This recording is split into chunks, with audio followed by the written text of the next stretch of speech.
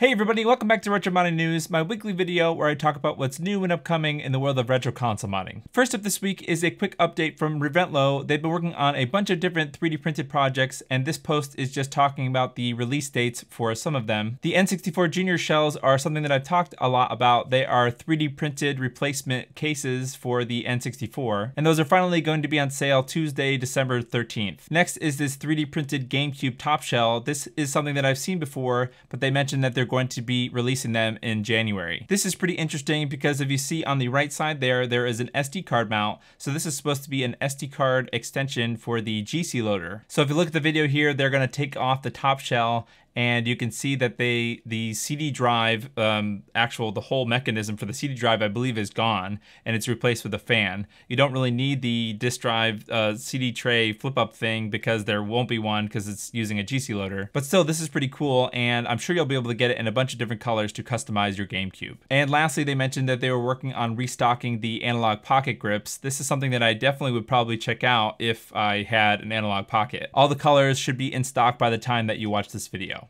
Next, we have an interesting project from Todd Gill. This is a 2.5 to 3.5 inch hard drive conversion platform thingy. As you can see here, it would be really helpful for the original Xbox if you wanted to use one of these SATA to IDE adapters. That way you can use I guess you could use an SSD if you wanted to, or you can use like a laptop style hard drive. But you know, as the price of SSDs goes down, I think it's a pretty wise investment to start using SSDs instead of hard drives if you have a console or something that you just want to have for the rest of your life. Throw an SSD in there and it probably will last you the rest of your life. Anyways, this adapter thing is pretty simple. You just screw in your SSD or laptop hard drive from the bottom, and then there are screws that come in from the side of the original Xbox to kind of secure this whole thing. So pretty interesting, and I bet that Todd is going to be selling these if you don't own a 3D printer and you can't make one of these for yourself. Next, we have a cool project from Zaxor. This is a Sega Genesis Model 1 relief board, at least that's what it says. And I know it's kind of hard to see in the pictures, but when you're doing the Sega Genesis triple bypass in a Model 1, you have to lift the RGB pins off of the VDP here,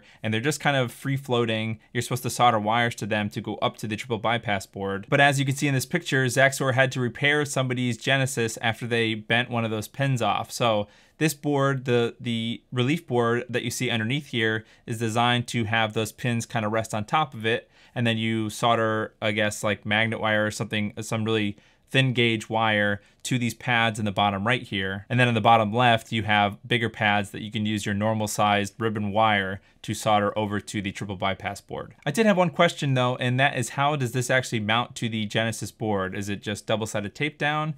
Or is there like solder points where this actually solders in place somewhere? Anyways, pretty cool project, and the Gerber files that you need to create one yourself are available in this GitHub page. Next, we have another mysterious project from Jeff Chen. This time it is the Famicom expansion port switcher mod. A while back, Jeff had released this twin diamond adapter thing that plugs into the expansion slot on the side of the twin Famicom, so that you don't have to use the hardwired controllers. You can use whatever Super Nintendo or NES controllers that you wanted to put in the side there. But over the months, he's been talking about that there's some sort of limitation to the Famicom in some games, like they're not compatible with this thing. And I've been watching him craft this on Twitter. He's been posting pictures about where he's gonna try to hide this little switch here inside of the twin Famicom. So let's head over to the GitHub and see if we can find some more information about this. Okay, so it looks like there's two different options: internal merge and external stock. Toggling to the left will merge the inputs into the internal controller lines, and toggling to the right will revert the console back to its stock state. So I guess that means that the controller inputs on the expansion port may not be compatible with all games,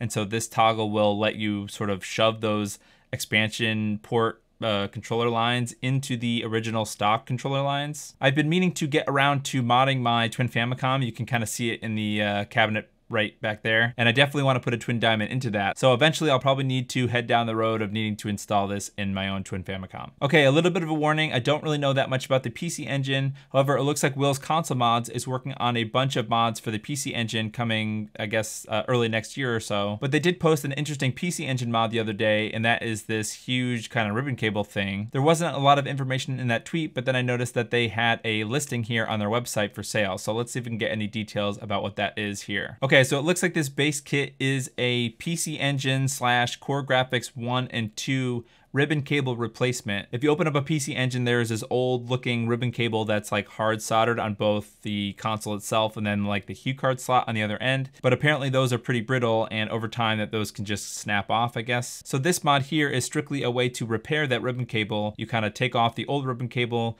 you solder off these two QSBs on either side, and then you can just use a more modern flat flex cable to go between them and basically fix that issue. But then there's a note here that says in the future they will be releasing a small add-on board that goes in between this that will be a region-free mod for the PC Engine. So that's pretty interesting, and that makes sense if we look at the original picture, how there is a piece in the middle with a switch. So you have both of those ends of the mod that we just took a look at. And then in the middle here, you have another piece that kind of intercepts those two flex cables. And there's a toggle switch there, I guess, that so you can switch the region. So pretty interesting mods from Will, and I'm really excited to see where this is gonna go in the next year. Now, speaking of mods that I don't know that much about, for the big story tonight, I wanted to look at this interesting tweet from the mod shop. Apparently the boards for the Executor 3 control panel have been cloned. Now, I don't know that much about the X3 original Xbox mod. I know that is a mod chip by Team Executor. And I know that the X3CP or X3 control panel is a set of mods that go onto the face of the original Xbox. So there is an LCD on the right side here, and then there is a bunch of buttons on the left that must do some functionality,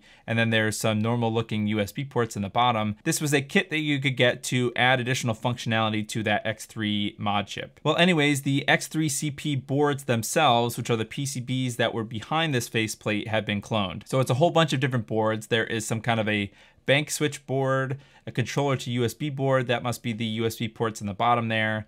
The LED board, I think, is a board that goes behind the button in the center of the Xbox. Or maybe that's the reset eject adapter board. Yeah, I don't have one of those original mods, so I don't really know what everything is. Yeah, so I'm not sure what all this stuff does, but apparently it makes that faceplate work. The real reason I thought this post was interesting, not like the cloned boards are that interesting. If you don't have an X3CP, you kind of can't really use those boards. They don't fit in the original Xbox's front plate. But the mod shop mentioned that there was a faceplate STL, so a 3D printing file for the actual faceplate itself. I did happen to find a couple of different projects. This one here is on Colts 3D, and there's another one on Thingiverse. Somebody had taken a 3D scan of the original X3CP faceplate thing. So this isn't really everything that you need to get this up and running. I don't know if the cloned X3CP boards include an LCD or whatever, but you might get most of the way there, right? So you have replacement buttons for the reset button and thing in the middle. The board behind will populate the buttons on the left side over here, and maybe there's those USB ports are mounted onto those boards somehow. Now you might say, why the heck are you talking about this? This by itself is not really that useful. Well, MakeMHz mentioned while they were announcing a bunch of the stuff for the Project Stellar mod chip for the original Xbox,